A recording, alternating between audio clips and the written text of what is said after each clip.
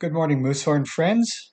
It's good to be back with you by way of video to present to you a message from God's Word today. We keep you in prayers, and I trust that the Lord has given you a good week in serving Him. I want to return to the theme of the resurrection of the Lord Jesus Christ because it is such a rich and full subject that it's a shame that it often just gets relegated to Easter Sundays. And I suspect that since we don't spend a lot of time on the subject of the resurrection, that we can often um, miss out on so much of the richness of what it signifies in our lives. For example, I think our tendency when talking about the resurrection is to speak only in terms of going to heaven and having eternal life. Now, going to heaven, of course, is a wonderful thing from God, and eternal life is our ultimate destiny, of course. But I think in our understanding of the resurrection, we often think of it only in terms of going to heaven, which is where Christ is reigning, rather than understanding and appreciating the glorious fact that Jesus rose bodily from the dead. Now, that was at the heart of the message I presented with you on Easter Sunday, that the resurrection we hope for is a bodily resurrection. And yet, I think for a great many Christians, they can't get their head around that idea very effectively. They have really embraced a rather pagan notion of some sort of spiritual afterlife existence in some sort of ethereal spiritual place. But the Bible actually speaks of Christ as having raised from the dead such that he invited people to touch him. He said, look, ghosts don't have flesh and bones as you see that I have. He sat down to meal with his disciples on at least two occasions that we hear about. The women were able to hold on to his feet, and the tomb was empty. And so this is our hope too, that we will be raised as Christ is raised. That after we die, there is a temporary period of time when our spirits go to be in heaven with God, but we await the day of glorious resurrection when Paul says we shall be clothed like him. And so we don't look for an eternal existence in heaven. We look for a new heaven and a new earth where we shall take up our responsibilities as God's image bearers in God's creation. And people will be huggable, and we eat and we work and we live in many ways similar to what we enjoy and understand from our life today. And so it's part of the resurrection. Another aspect of the resurrection, though, that I don't think we think about terribly much is the fact that the resurrection demonstrates that Jesus Christ is Messiah. And this has huge implications both for Jews and for Gentiles. You recall that Pilate had a sign put over Jesus on his cross saying, Jesus of Nazareth, King of the Jews. And his questioners, his accusers, boldly cried out to Pilate in the midst of the trial, we have no king but Caesar. And here's Jesus who lays down his life in such a horrible, humiliating way from earthly perspective, with a sign that almost mocks him, King of the Jews, in his suffering and death. But through his resurrection, he is raised to everlasting life and seated at the right hand of the Father, showing that he indeed is Messiah of the Jewish people. And that is why the apostles were so eager in their preaching to declare to the Jewish people that the Jesus that they had crucified was in fact the anointed one, the Messiah of God, and called them to repent and put their trust in Jesus.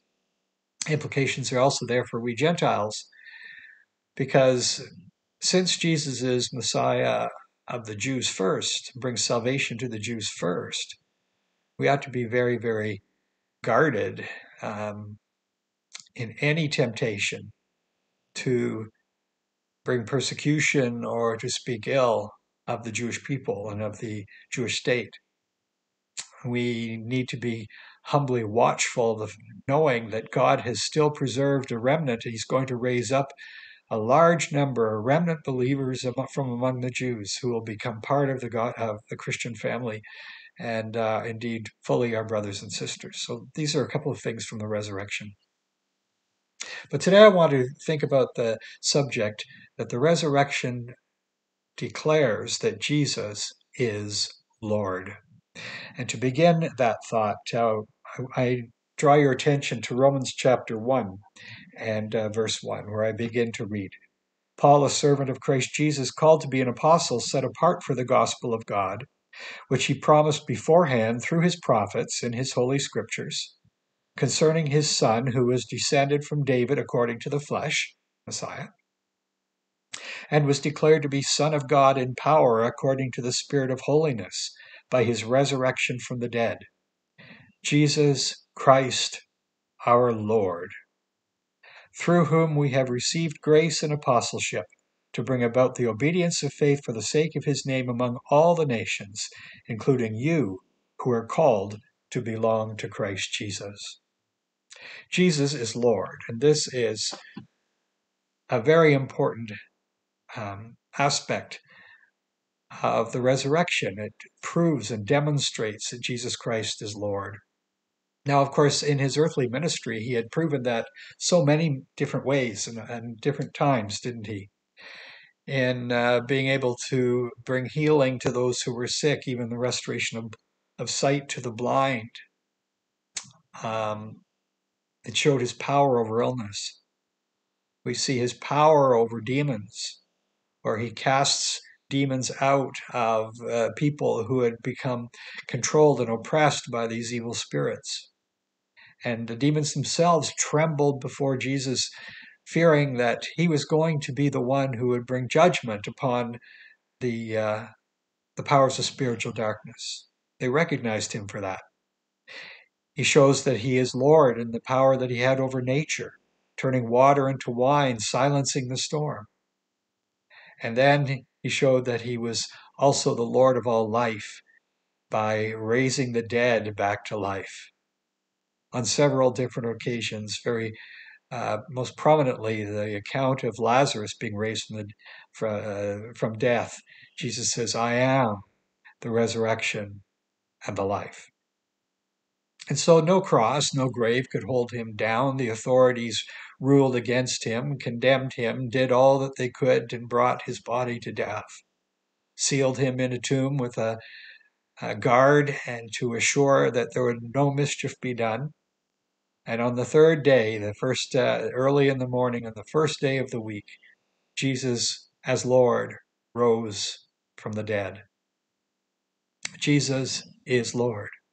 Now that is a phrase that is like a creedal statement we find in the scriptures, perhaps the earliest creedal statement that we have in the scriptures.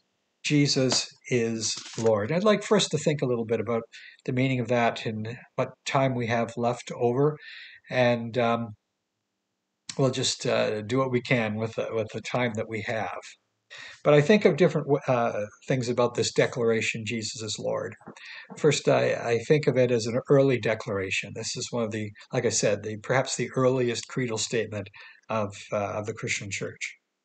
It was also a public declaration. It wasn't something that was just a private feeling that stayed in the inside, but it's something that was publicly expressed.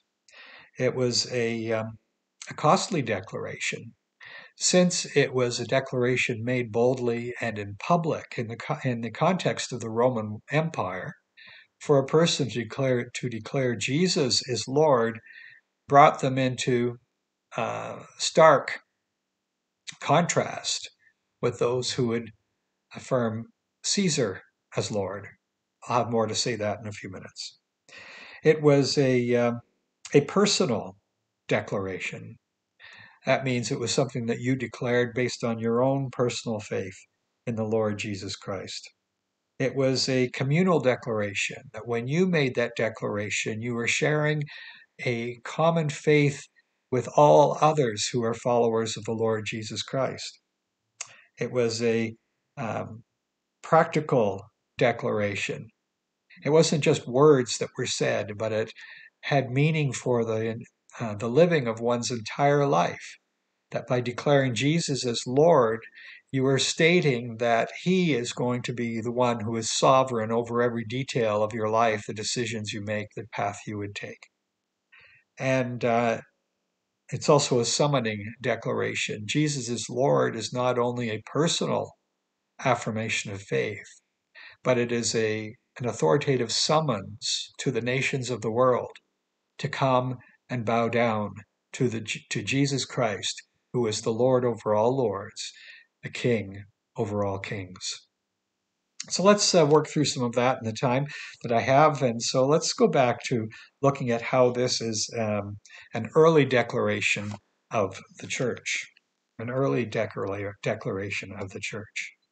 Now we see that in the book of Romans in a very well-known portion of Scripture in Romans chapter 10. In Romans chapter 10 and verse 9, we find these words. If you confess with your mouth that Jesus is Lord and believe in your heart that God raised him from the dead, you will be saved. I'll read that again. If you confess with your mouth that Jesus is Lord and believe in your heart that God raised him from the dead, you will be saved. Now, in the background of these words and the way that these words would echo through the church and grip people's hearts, keep in mind the fact that when Caesars were put in the position of authority that they would have in Rome, there would be a big public festival. And as the new Caesar was climbing the steps to the seat of authority, the people shouting would say, Caesar is God, Caesar is Lord. And so this was a part of the predominant culture during the time when Paul is writing. And it's quite striking, isn't it, that when Paul is writing these words, he's writing to Christians in Rome. If you confess with your mouth, Jesus is Lord. Jesus is Lord. From time to time, down through the course of various Caesars, especially in the early centuries of this century before Rome became predominantly Christian, from time to time, statues of the Caesar would be brought to the outlying towns and cities of the empire. And there would be a big festival called, and feasts would be held and enjoyed. And the people would be required to come and offer a pinch of incense on an altar before the statue and declare Caesar as Lord, to declare and swear their obedience to Caesar. Now, for many of these occasions, and for a long period of time, the Jews were given exemption from having to make that declaration. Romans knew that they couldn't swear obedience to any other god or any other Lord besides Yahweh. But the Christians came to the point where they were being excluded by the Jews from recognition as part of their group. And they didn't fall under that protection. And so Christians would often be put on the spot as far as having to make this declaration. And I'll say more about that in just a little bit. So here we have, if you confess with your mouth, Jesus is Lord. Over in 1 Corinthians chapter 12, we find another reference to this creedal statement. 1 Corinthians chapter 12 and verse 3. Therefore, I want you to understand that no one speaking in the Spirit of God ever says Jesus is accursed. And no one can say Jesus is Lord except in the Holy Spirit. And again, we have in the background of this that it was very costly for people on a public basis to say Jesus is Lord as opposed to Caesar is Lord. I heard the story of a missionary, I think it was in India, who was being mocked, as it were, by one who wouldn't believe the message of the gospel. And he made reference to the verse I just mentioned, that no one by the Spirit of God can ever say Jesus is Lord, except by the Spirit of God. Um, so they were in a busy train station, and the missionary was getting ready to climb on board the train to depart. And this mocking friend of his said, "Well, the Bible says that no one can say except by the Holy Spirit, Jesus is Lord." And the missionary said, "Yes, that's right."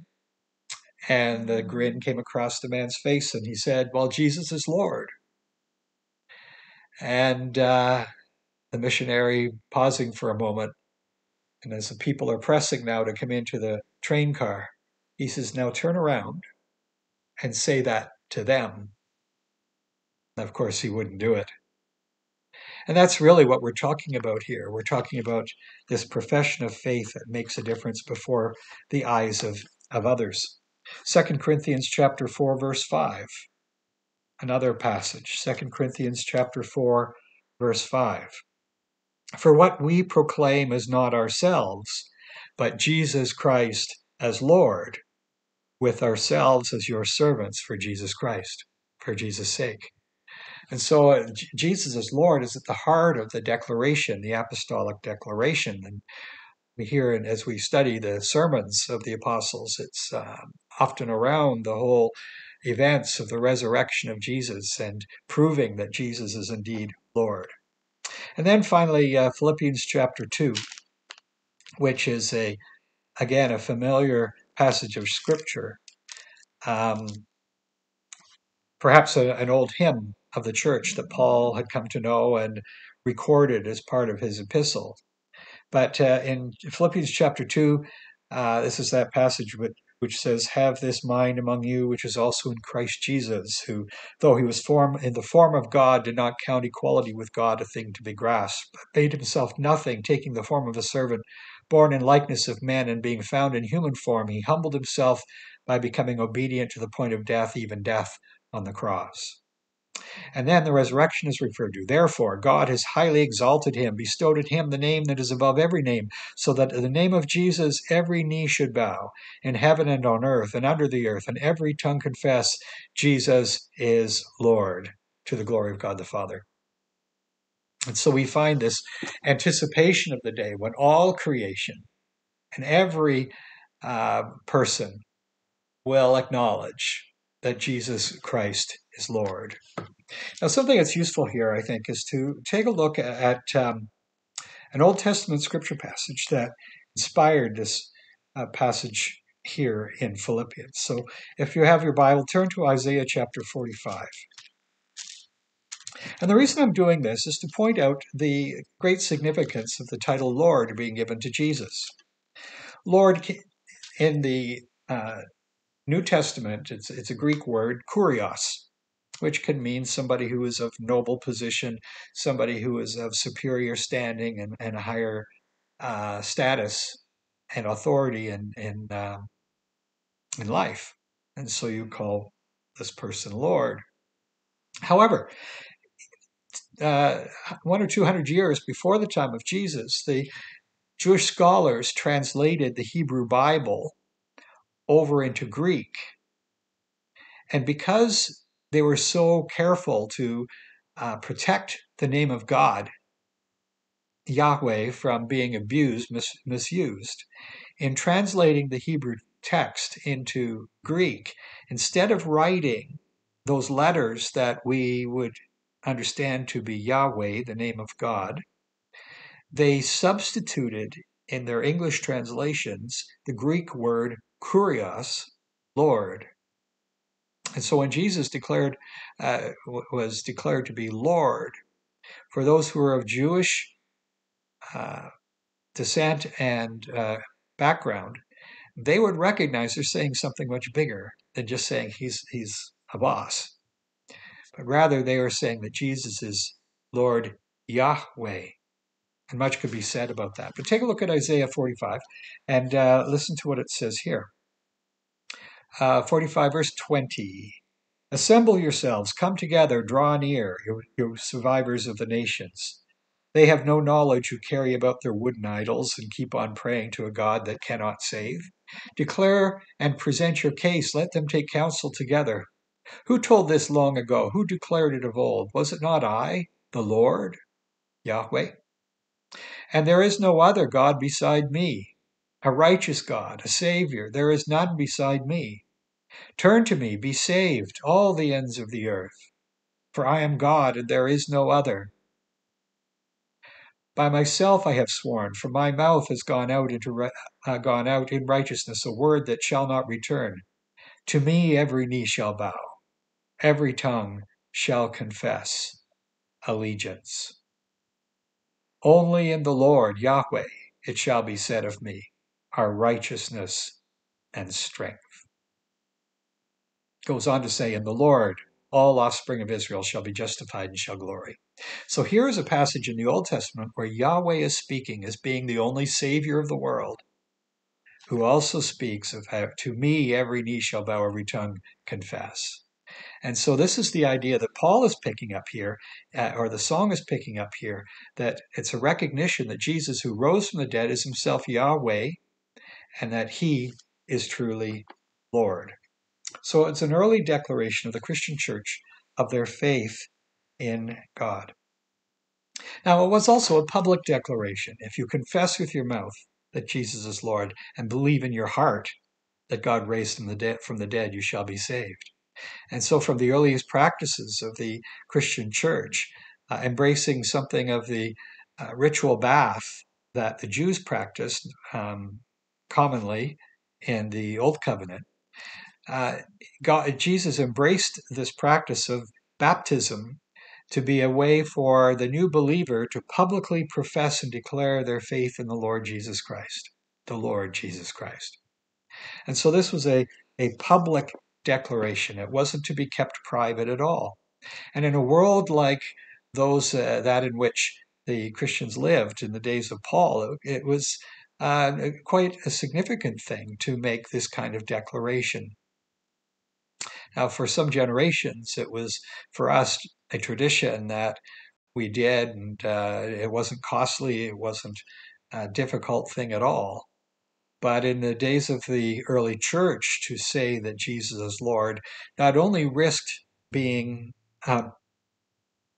cast out and disowned by your own family, but it also risked you're coming underneath the wrath of the governing authorities of the Roman Empire. And today this is happening as well, where a public profession of faith in a place like North Korea, in some situations in the Muslim world, even in Israel, it can be very, very costly for an individual taking such a step. Persecution of the Christian church today is seeing the martyrdom of more Christians than ever before. And it's because they dare publicly to declare Jesus as Lord as opposed to the other lords of the earth. That means that it's also a costly declaration. I wonder if it's cost you anything to be a professor of Jesus Christ as Lord. Has it cost you respect with your family or friends? Have you missed out on a promotion because of it? Have you been docked grades in your schoolwork, should it ever emerge that you consider Jesus Christ to be Lord? And I think the time is coming when, even in Canada, it's going to be a costly thing for us publicly to be Christian people. It seems to me that in North America these days, with much that's going on politically and socially, that there is a determined effort to go after the Christian church. Why? Because the Christian church is a danger to people who want to have authority over our lives, to tell us what is true and what is good and what is real. And when we have a Lord who is above all the lords, we declare Jesus as Lord, and we uphold his revealed truth in the scriptures as being the established reality, that is a threat to those that are trying to turn our world upside down. And I think we're going to see more and more ways that being a public Christian is going to be costly for us, and perhaps you can think of ways that this is already underway. So it's an early declaration, a public declaration. It's a costly declaration. It's a practical declaration. In saying that Jesus is Lord, it ought to make a difference in the way we conduct our lives, the way we do our business, serving other people, the way we handle our finances, the way that we speak to and of other people, the way that we care for the poor and needy and vulnerable of society, the way we live our lives with regard to the shifting moral values. Are we those that, because Jesus is Lord, are our lives marked by holiness and purity? These are all different ways that saying Jesus is Lord ought to set us apart from other people. So it is a practical thing to say Jesus is Lord. It makes me think of the Christian bumper stickers, with the ichthus or Jesus is Lord or Jesus saves that some people might put on their vehicles. And I often think, boy, they're gutsy to have that on their car, because I imagine the time when I do something stupid, I'm distracted, or maybe I'm speeding or whatever. And I'm thinking I wouldn't want to dishonor Jesus by having his name attached to my car and my driving. But I wonder what would happen if we had Jesus attached to our foreheads. Everybody saw it. They knew that we were followers of the Lord Jesus. How would that change our behavior and our conduct with other people? So it's also a community declaration. You see, the courage of one person declaring Jesus as Lord, even at great cost, as it stands out in view of other people, is an encouragement to the fellow Christians around us. Let's face it, we're all by times timid, compromised in our Christian life. We come into situations where you might want to just hide the fact, pretend that you are really not a Christian at all, or not one of those kind of Christians. And, you just don't want to be obvious. And what we end up with is a whole lot of people who, in their hearts, believe Jesus was raised from the dead, and maybe in some quiet, private moments say Jesus is Lord, but in the course of their lives do not broadcast that Jesus is Lord. But when one Christian dares to stand up in their obedience to the Lord Jesus Christ, it has an encouraging effect on all of those around them. Maybe we can think of, by way of example, the times that we struggled through with COVID. And there are Christians who took stands around some of the policies and some of the edicts that the government was handing down. And some of us were really rather distressed by that because of what we were hearing, and that these measures were necessary for safety. But I think others were maybe distressed by that because they thought, well, these people are just going to come across as being obnoxious and holier than thou, and will dishonor the gospel.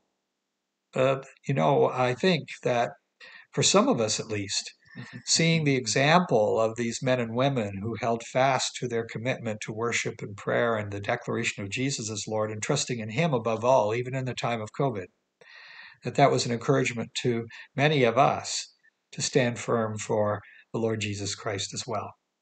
And so there is a great benefit, not just personally, but to others, when we acknowledge Jesus as Lord and declare it so in a public way. And I guess the last thing I want to mention is that this is a summoning declaration. It's a summoning declaration. Declaration is that Jesus is Lord, and therefore you had better bow. Remember Philippians, every knee shall bow, every tongue confess that Jesus is Lord, to the glory of God the Father. In the Great Commission, Jesus says, all authorities in heaven and on earth has been given to me, therefore go and make disciples of all the nations. And here is the challenge for us today. We have a message of good news that is not just about personal salvation and going to heaven so we can live with the angels.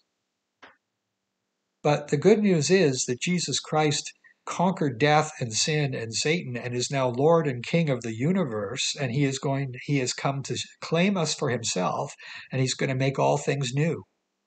And he shall reign from sea unto sea unto sea, and all of creation and heaven and earth will bow before him. And so we as Christians are called to declare to our family members, to our neighbors and friends, to even hold our governments to account and be unashamed by saying, Jesus is Lord. We say to our governments, you can't claim lordship. You cannot claim our ultimate loyalty. Cannot claim our worship and adulation because there's one who is much, much higher than you. Jesus is Lord. And we can call our governments and the nations of the world to repent and put their belief in the Lord Jesus Christ and so be saved. There's a lot of controversy today around something called Christian nationalism. I don't know if some of you have run across that, and even evangelical churches are arguing about this consideration. What is Christian nationalism? Well, Christian nationalism is the idea that the nation belongs to Jesus. And the question then becomes, how do we work this out? And I think the fear of many people in society who are just terrified of the notion of Christian nationalism is that somehow Christians are going to seize power and use the power of courts and law and law enforcement and so on to compel people to do things that they don't want to do, to worship a God they don't believe in, to restrict their decisions of life, to follow the rules and regulations of this small group of religious zealots, and they're quite worried about that. But I think something that we ought to prayerfully consider is the fact that Jesus Christ is claiming lordship of every nation. He's calling all peoples to repent and follow him. He's calling on every ruler and president and king and queen, every council, every parliament, to bow before him as Lord, and that would have implications. And certainly, if we are going to have a Christian nation, it will only come at least peacefully, as people bow before the Lord Jesus Christ and believe that he is Lord and Savior, that they would repent from their sins and put their trust in him and follow him, declaring him to be Lord and believing that God raised him from the dead. And it's only as people in large numbers respond to the call of the gospel, as the Holy Spirit accompanies the preaching of faithful Christian witnesses, that the tone and the health of a nation will be transformed, because the populace will, of their own faith, acknowledge Jesus as Lord, and then the nation will become a Christian nation. It's an interesting thing for us to ponder, of all what that would look like. And it's a challenge for us in the meantime, when we are a minority, to think about, how do I live my Christian life today? In view of the fact that we have a government that is really anti-Christ in so many ways in their policies.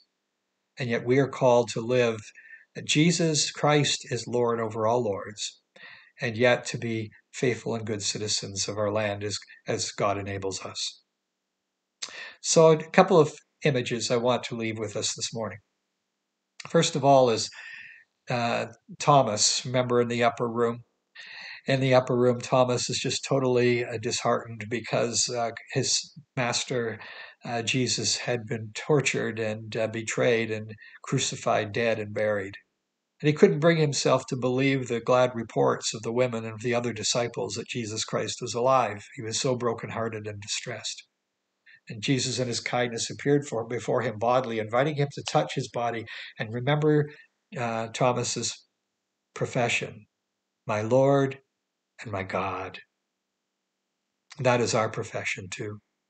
And then I want to turn to a man named Polycarp, who was a disciple of John the Apostle. So he's an apostolic father and one of the early recorded martyrs of the Christian church outside of the Bible. And we are given the scene where Polycarp, an 86-year-old man, has been brought under arrest, and he's refusing to bow before Caesar. And we have this scene. As Polycarp entered the arena, a voice was heard from heaven, "Be strong, Polycarp, and act manfully." Nobody saw the speaker, but those of our people who were present heard the voice. And when he was finally led up to the tribunal, there was a terrific uproar among the people on hearing that Polycarp has been arrested. So when they had led him up, the proconsul questioned him whether he was Polycarp, and when he admitted the fact, he tried to persuade him to deny the faith. He said, respect your age, and all the rest. They were accustomed to say, swear by the fortune of Caesar. Change your mind, say away with the atheists, because Christians were considered atheists in the day. They didn't acknowledge Caesar as God. They didn't acknowledge the Roman gods at all. So they were considered atheists. But Polycarp looked with a stern mien at the whole rabble of lawless heathen in the arena, and then he groaned and looked up to heaven and said with a wave of his hand pointing to all the people in the crowd, away with the atheists. And the proconsul insisted and said, take the oath, I will set you free. Revile Christ. And Polycarp replied, for 86 years I have been serving him, and he has done me no wrong. How then dare I blaspheme my king who has saved me? And there are many countless Christian martyrs, men and women, young and old, who have refused to deny the Savior and have gone to their death because they acknowledge Jesus is Lord. What about you? Have you professed Jesus as Lord? Do you profess him as Lord day to day in your life for your friends and family in the community? It begins with coming to personal belief in the Lord Jesus Christ and so following him through the waters of baptism. Through baptism, we profess publicly our faith in the Lord Jesus Christ. But it also means that in our day-to-day life, in the course of going to school and doing our jobs, working with our neighbors, voting at election season, living our lives in service of others, joining a church family, being part of a church fellowship where we want to put Jesus first in everything. We publicly declare Jesus as Lord. And if you haven't done that, you're not saved. Isn't that what is implied? If you confess with your mouth Jesus is Lord and believe in your heart that God raised him from the dead, you shall be saved. It's incumbent to make sure that our Christian faith in the gospel is far more than just a private feeling or a wish. But it's a declaration that Jesus Christ, who died on the cross for our sins, is also King of the universe. He is my King and my Lord, and I will follow him. I invite you to follow Jesus, to follow him with every ounce of your life, and that you would openly and publicly declare him to be Lord as you live for him and serve him. Someday we are going to see him face to face, and those who have been faithful to him will hear his voice say, well done, good and faithful servant. Enter thou into the joy of the Lord. Let's pray. Our Lord and God, we recognize that you are the King of the universe. And as we see God enthroned, we see at the right hand our Savior, the Lord Jesus Christ, one who is highly exalted, preparing to come and claim everything for himself. We look forward to being able to someday, in person, declare him to be Lord and King of Kings and Lord of Lords. Until then, may our lives show forth, Lord, our conviction that Jesus is indeed Lord and God, that we would not compromise, that we would be bold, and that we would show forth to the world, and for the sake of our brothers and sisters, what it is to have a courageous faith. In so doing, may we have the love of Jesus for the lost. May we have the willingness to follow the Holy Spirit in our lives and the determination to obey the words of Jesus, the scriptures, as you bring them to bear into us, into our lives. So please bless this church and bless each one of us for Jesus' sake. Amen. Well, thank you once again for this opportunity. Lord bless you all. I'll see you in a couple of weeks.